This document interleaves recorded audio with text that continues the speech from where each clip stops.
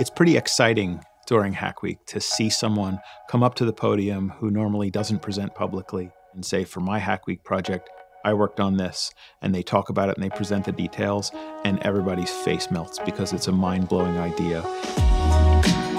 During Hack Week, there are no rules. You can work on anything you'd like. You can be a designer and you can write code. You can be a developer and you can do design. You can be passionate about music and decide you're going to build a guitar amp that week. So it really is a safe space. There are no wrong projects. There's nothing that's out of bounds. You just get to do what you want. My favorite part of Hack Week is just seeing the creativity that the teams come up with. When all constraints are released, people come up with really incredible things. This is an opportunity to do something that you otherwise wouldn't be able to do, or that we wouldn't normally get around to because we don't have the time or the resources. The energy is growing as we all kind of watch what we all do. It's like you feel the energy of someone else trying a big risk, and you're like, oh, maybe I can take some of that. Building off the energy of each other. This engineer gave this presentation, and my mind was blown.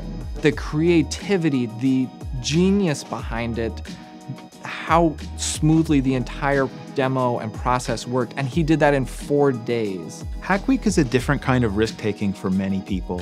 They have a limited amount of time and they have an idea, but they also need some collaborators. So we find people reaching out to people they don't normally work with, just saying, hey, can you work with me on this? They make a decision on the spot and they go for it. It allows us to break out of the normal collaborative routes that we have. And I think that's actually really powerful because it lets us discover new connections that we didn't have before. I think a lot of it is just helping people make connections if they haven't already on who might be interesting to bring along for something. Kind of finding a way to disconnect people is really I think the most valuable thing there. I remember the feeling when you present. It's a large group of people that are just there. And you have such a small, the time that you have, whatever, I don't know what the time is, but it doesn't feel like that when you're presenting. You're like, oh no, I'm done. You hear the org respond to your work. And it's a cool feeling.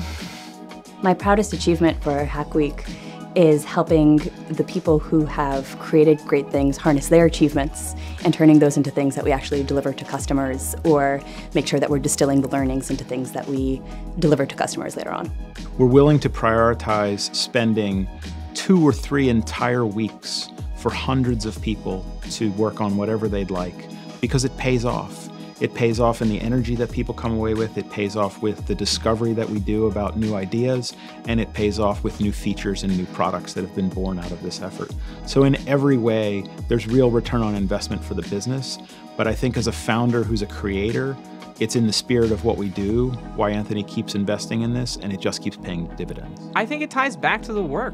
At some level, it makes me more energized about the work. Hack Week is grassroots. Hack Week is expression. Hack Week is possibilities.